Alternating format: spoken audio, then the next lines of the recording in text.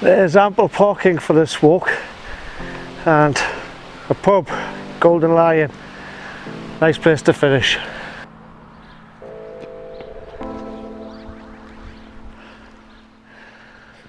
Hello.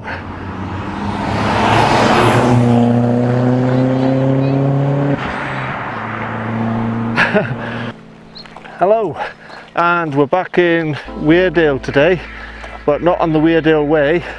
Neil is in Japan at the moment, so we'll continue the Weardale way when he gets back. But I'm with my daughter and we're going up to see a lead mine. We're going to go and see Greenlaw lead mine.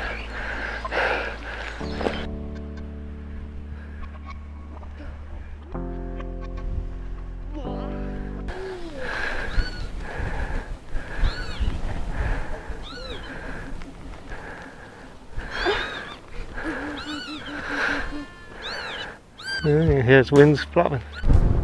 There's a bit of a fixer-upper. Might be a ruin. It's got some cracking views. We've come up the wrong path. Should have come along there. The mine's down there.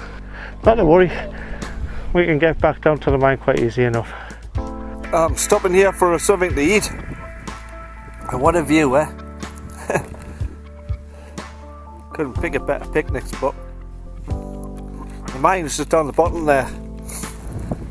Now, the Wellington bomber crashed near the mine, somewhere over there. In Greenlaw Hush. So, by the looks of it, that's Greenlaw Hush, just over there, down there. So we're now at the mine site. This is Greenlaw Middle Mine. This tunnel is the entrance into the mine system. If I come the other way, it's all dry stone walling like the mines as well. It's probably not the safest place to be.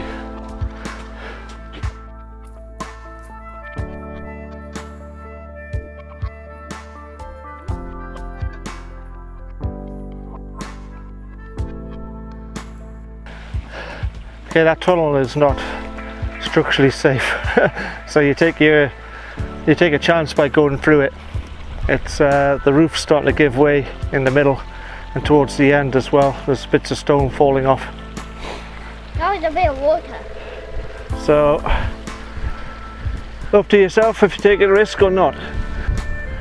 This looks like it might have been the mine shop, and the miners would have stayed when they were working on the mine.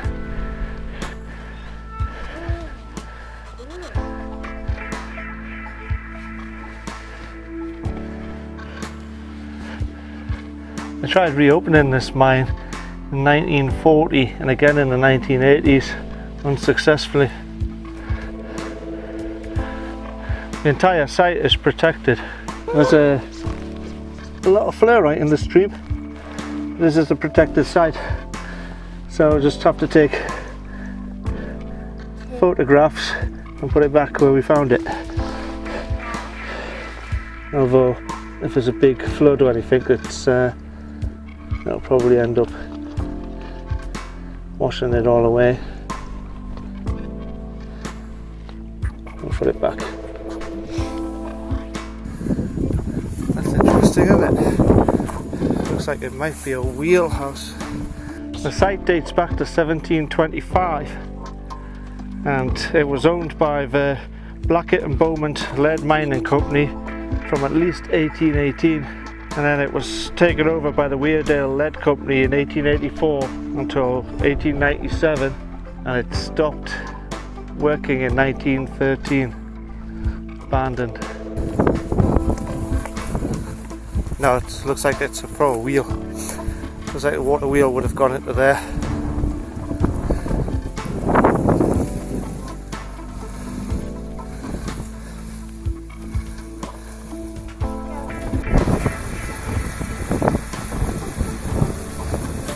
Nice little waterfall there. The algae's out in force. And these would have been storage vats where they would have stored the ore before processing. There are more storage vats on this side. This was probably the wash flow, I would have guessed. There's the old rail lines. The bridge would have gone across there. There's bits of railing in the bottom of the stream as well. That's well cool.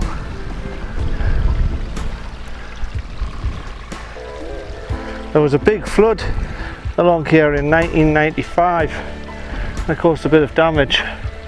There's, looks like that might be the mine over there. Looks like we found it. Well, at least one of them. There's probably several. Could just be a drain though from the mine. Got more buildings over here. The stream bed's absolutely laden with flareite. Look at that. Very nice. I'll put it back.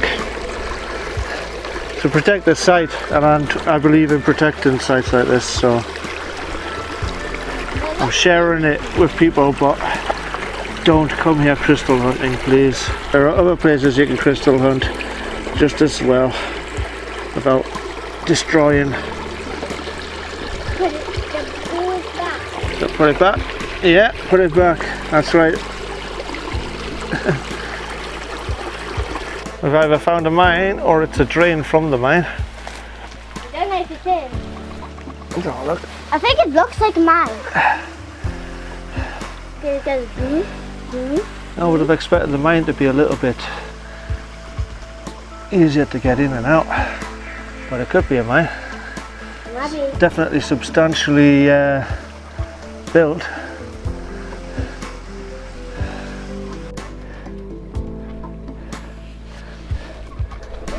There's a nice galena sample with flareite on it. It's really nice.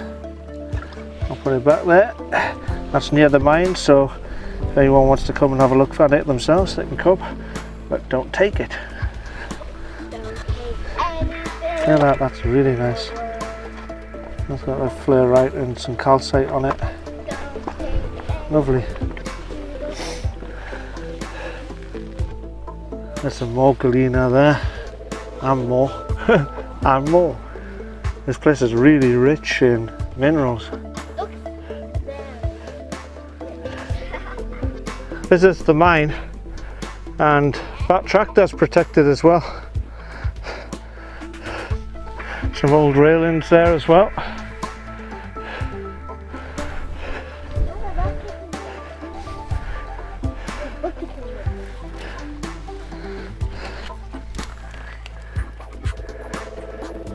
Actually, that water's quite deep. Yeah, we're not going to be able to go inside it. You come with wellies. It's a 3-mile walk. It is a 3-mile walk. Not very good with wellies, is it? This bit of stream here. You got a lovely bit of flare right there. I don't like that thing. Put it back. And some lovely galena on here. This is the lead ore, and it's just littered. There's like flareite and galena everywhere. I thought that was so cool. This mine must have been really rich. There's like loads of flareite over here as well. So we're just starting to climb up the burn now. I bet this would have been a nice waterfall. And it looks like there's been rock hounds here though. You see the flareite samples that have just been left here. You see, they've obviously chipped what they wanted out of there, which must have been a good crystal, and then left them.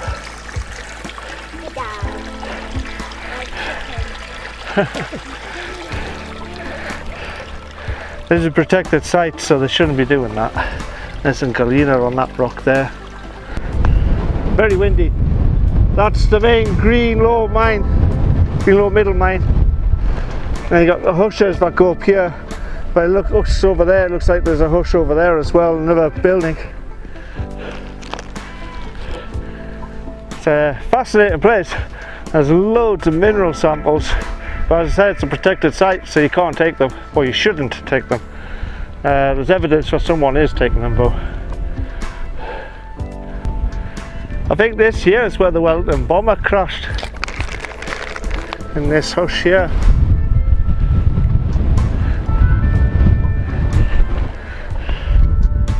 On Durham Cow's website it says that the bomber clipped the top of the chimney of that house and then it came in and crashed over there somewhere. Ah, it's wonderful here.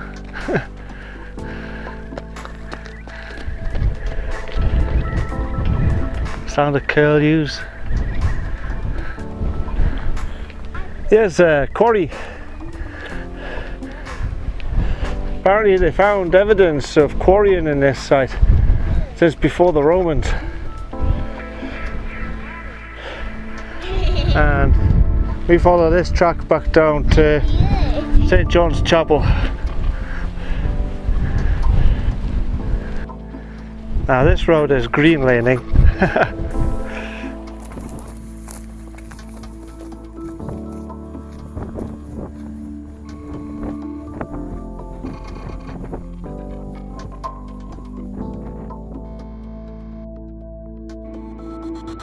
That was our trip to Greenlaw mine, everybody. Thank you for joining me on it. It was a very interesting walk. Look out for my vlog, it'll be coming soon and it'll give you details so you can do the walk yourself. So if you liked the video, don't forget to give me a like and comment below and subscribe if you're not already subscribed and share.